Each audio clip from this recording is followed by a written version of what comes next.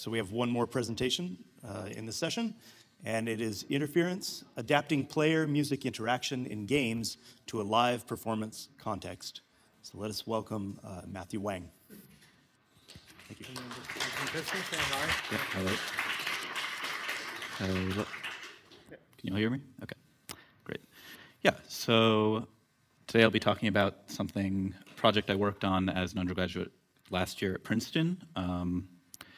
As my senior thesis, it's essentially a web music game, multiplayer music game, specifically designed for live performance and specifically for the Princeton Laptop Orchestra, although it's also sort of evolved into something as a web application that is accessible to anyone just to sort of be played with for fun and just for music making, also music making for non-musicians sort of thing.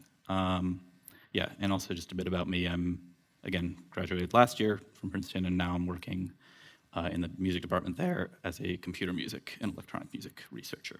So, yeah, I'll start just a bit talking about game music concepts that are relevant to this project, moving on to then how I'm sort of adapting some of those to live performance, then the application of the web technologies that I'm using. And I'd like to demo the actual application, hopefully including some of you guys, and I'll just talk about a little bit of future ideas, probably not for this specific project, but with this general sort of structure and concept in mind. Okay, so game music, if you want to just think of a game very generally as player interaction with a set of rules or objectives, whatever those may be. Doesn't necessarily have to be digital, although I'm sort of specifically thinking of video games in this context. And then game music, therefore, is music which is generated or assembled according to the state of that game, the actions of its players, and so on.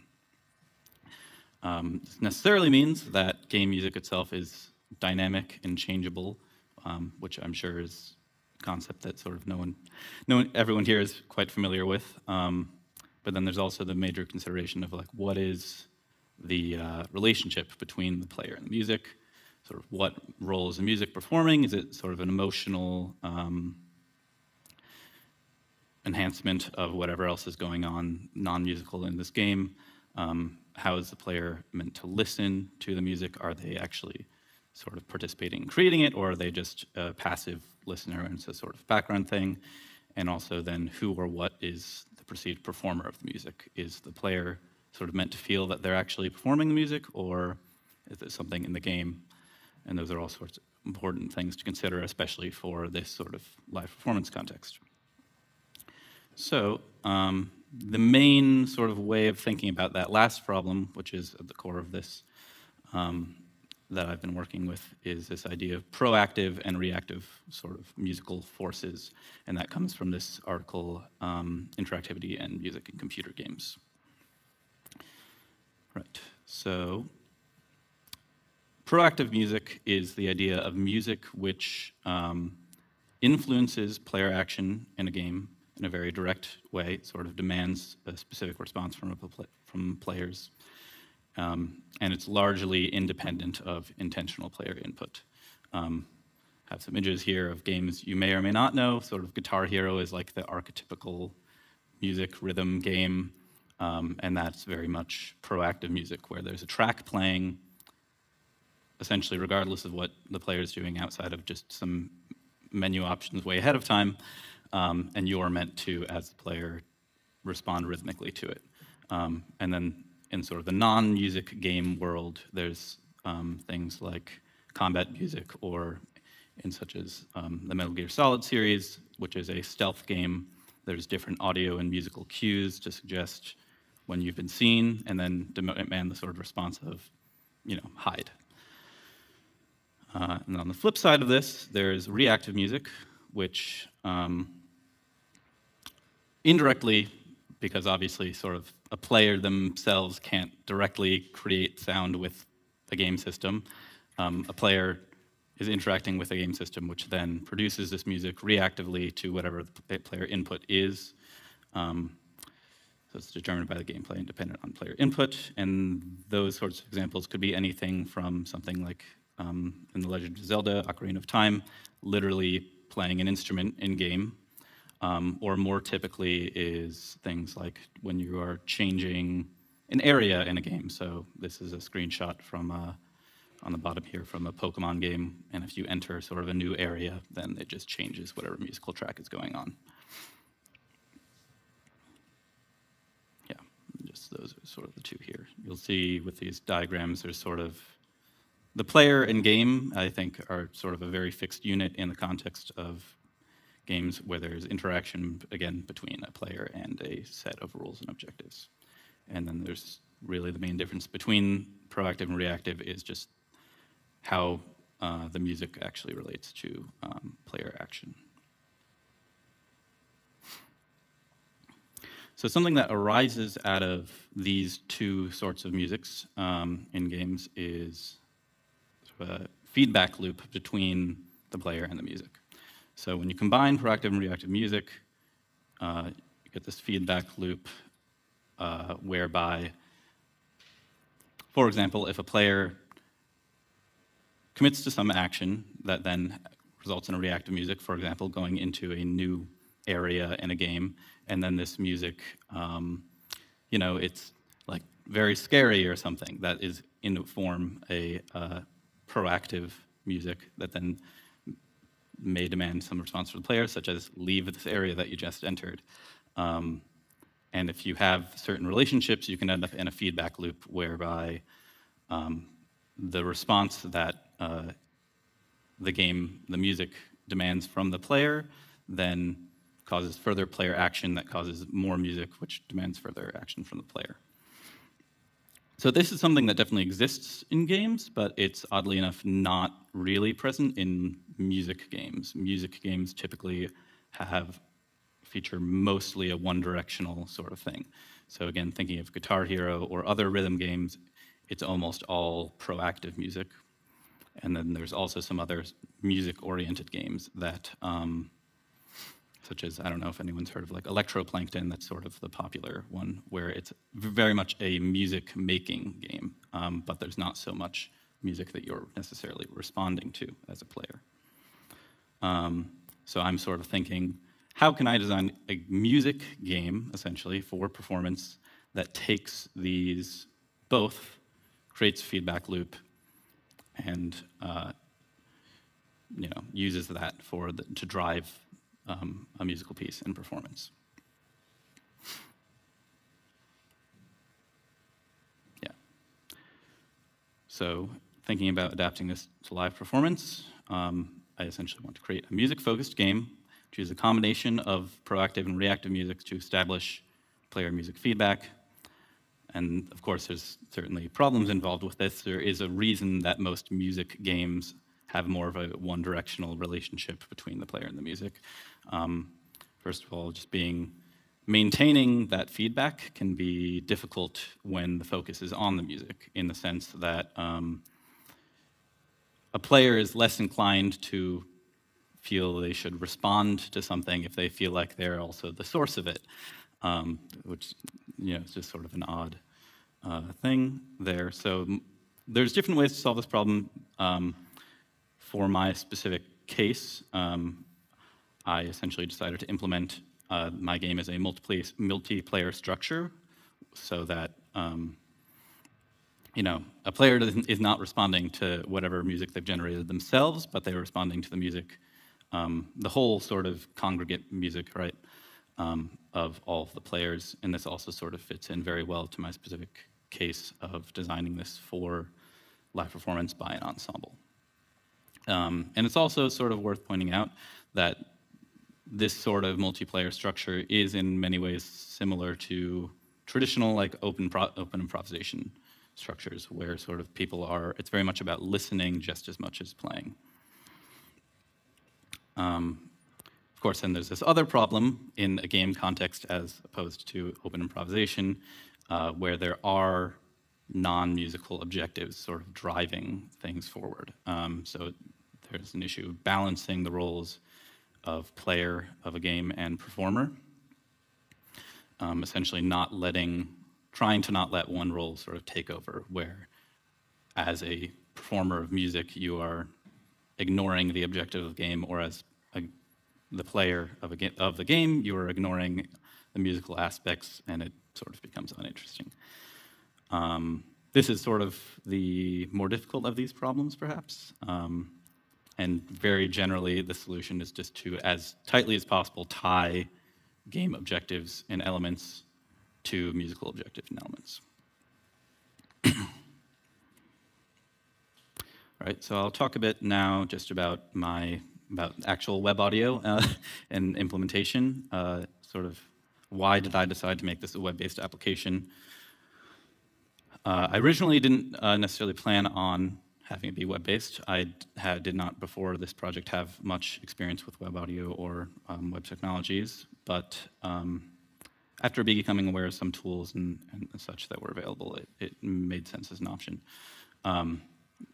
So importantly, it's sort of it's very nice how accessible web things are, not just for live performance, but also to anybody. It's very convenient that it's centralized on a server. It's very easy to update, as opposed to, say, a max patch. I don't need to constantly resend out every time I want to update to everyone who's performing the piece.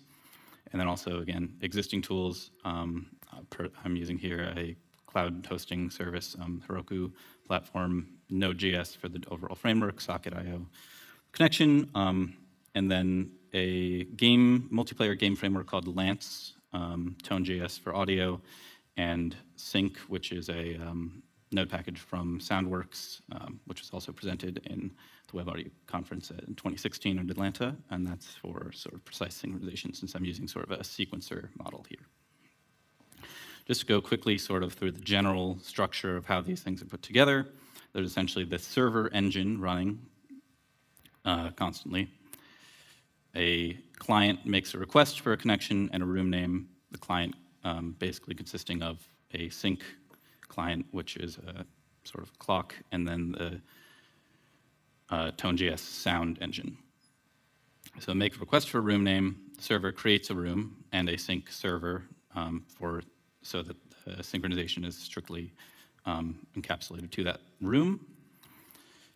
The room sends back confirmation of that and necessary player and game info to that client, and then it's sort of resolved to the state where the client is constantly sending input and events to the server to be processed, and the server is sending synchronized information about the game state and events and other players and everything. And if you have multiple rooms and players, you sort of end up with a structure that looks like this. Okay, so I'd like to quickly try to demo this with some of you guys. It doesn't necessarily scale that well with like tons of people, so maybe if the first 4 or 5 rows or so, if there's anyone who would like to try it out, just go to this link here, preferably using Chrome. I think audio works in Firefox, but there's some graphical issues, so yeah. And I'll just wait a bit before leaving this slide.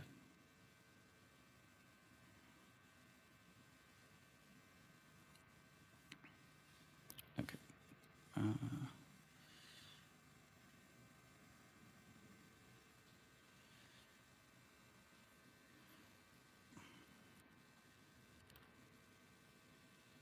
Hopefully, okay, cool. That's a pretty good number of people. So you should be able to see just very basic controls and how to actually sort of play the game on your screen. Yeah, and just I'll start it, and people will not be able to join after I start it, just so you know, and we can kind of see how it goes. Oh, yeah. Yeah, you'll want to hit V probably, just so you can see what's going on. Oh, sorry. One sec.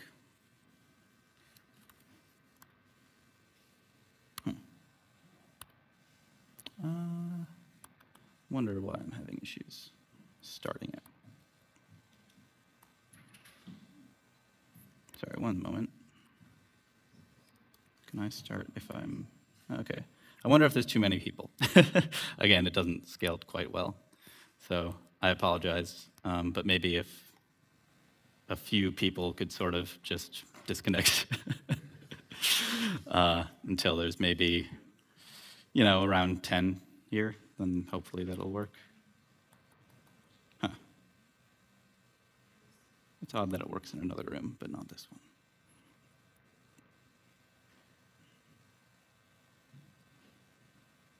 All right. Yeah, it seems for some reason I can't start this, although for some reason I can start it in another room. I'm not sure why that might be, but that's okay. I have video, sort of. Okay. Yeah, no, that's fine. Thanks, Jeff. That's Jeff. He advised me on this project. He's very, very helpful. Yeah, so maybe if a few people, like 2 or 3, could join WAC 2, maybe.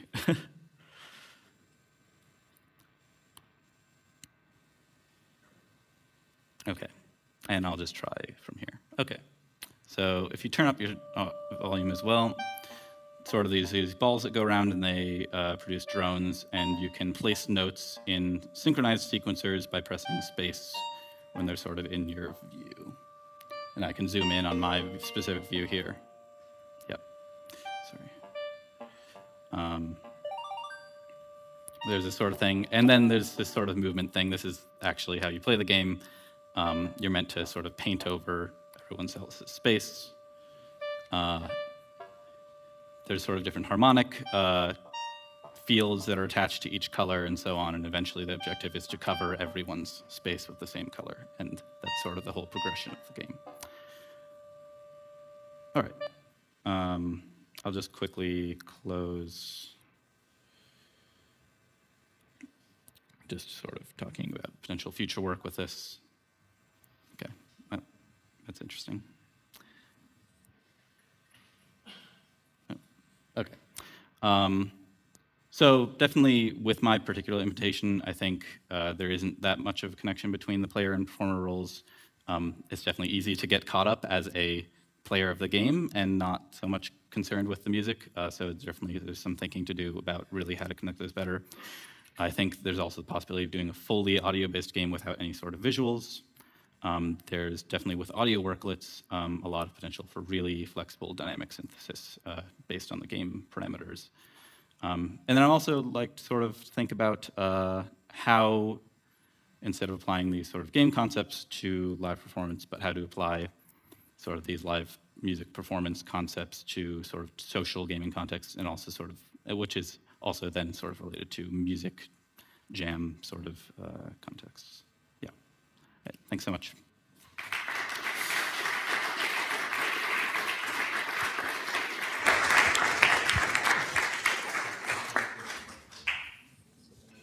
Any questions?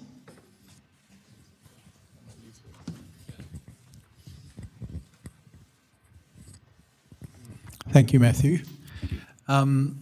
Interesting work. And I just wanted to come back to the kind of binary that you were talking about between player and performer. Right. And I guess I'm wondering whether it's even a necessary consideration. I mean, we were just having some discussion at lunchtime about making interactive dance works and working in the studio with the dancers, making the work so that in the end, the things couldn't be separated. The music and the interaction and the choreography were essentially the same thing. And I'm wondering whether just changing the mindset on the design intention there changes the way that you think about the design of the interaction, where those things are no longer separated. Yeah, no, that's a very good point. I'd certainly agree. The ideal is in design is for those roles to be the same, that there is no separation. I think it can be sometimes difficult to think exactly of, in design, of a game and a music system that really mesh that well. No, but that's a very good point, and perhaps sort of starting at that point, thinking of those roles as a single thing is useful.